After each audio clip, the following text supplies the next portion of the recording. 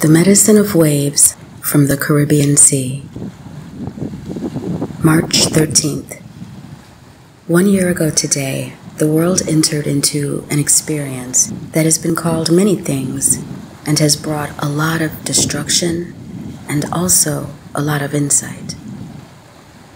Some feel afraid and alone, and some have found their courage and their tribe.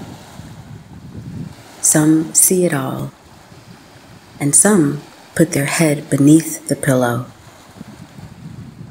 Some have died, and some have come back to life.